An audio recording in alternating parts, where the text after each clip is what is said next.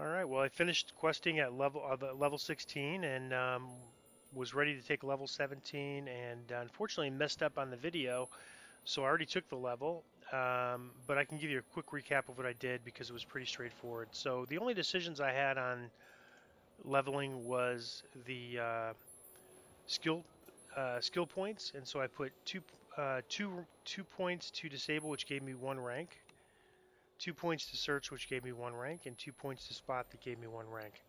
So that's really all there was. There's no feats or stat bonuses. In terms of enhancements, I added 1 point to human versatility, melee and range power. It gives me a 20 action boost. And then I did greater heroism to replace my heroism buff. I have 1 point remaining, and I decided I'm just going to wait because all the things I want to do next are 2 points. So I'm going to save that until next level. And I looked quite a bit in the auction house. I didn't find much, but I did get lucky and find a bunch of Zephyr filigree for 10,000 each, which is a little more than I wanted to spend. And they're going into the small augment bag I got from my Keepers of the Feather favor.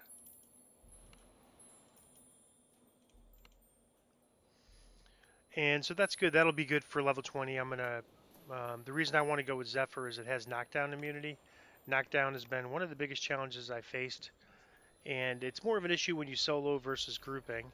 And so I want to make sure that I have my knockdown and immunity first, and then I'll start working on a second weapon that has more offensive type capabilities on it. And then what I'll do is I'll switch to the Zephyr weapon whenever there's a potential for knockdown. In terms of next level, level 17 is going to be a pretty straightforward level. Things are going to be different now because I'm currently at 17, ready to take 18. I'm 1 experience point short. And so what I'm going to do is run the level 13 quests on Reaper or Elite. And then once I'm done, I'll first want to find out if I'm capped. If I'm capped, meaning that I'm ready to take 19 or 1 experience point short of taking 19, I'm going to go ahead and level to 18. If I'm not, I'll keep running some 14s, normal and hard, until I am. And then take 18 once I'm capped for the next level.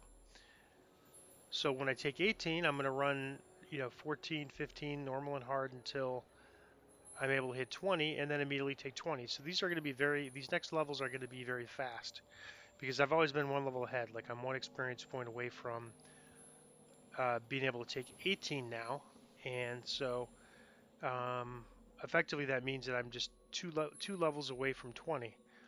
So these are going to be short levels, and the reason I'm doing that is that why waste the experience at 20? Even if I'm getting less experience for running heroic quests at 20, I might as well get some experience for it versus just running a bunch of quests for no experience at all. And so the other interesting thing is that there was a sale on Warforged for 248 DDO points, which was 75% off, an exceptional deal. So I went ahead and bought that, but unfortunately the drawback is that I don't have quite enough money for Epic Destinies yet until I get to 3400 favor. So when I get to 3400 favor, I'll have over 1,000 DDO points, and I'll be able to buy the buy the Epic Destinies. So let me double check on that, make sure that's really the case.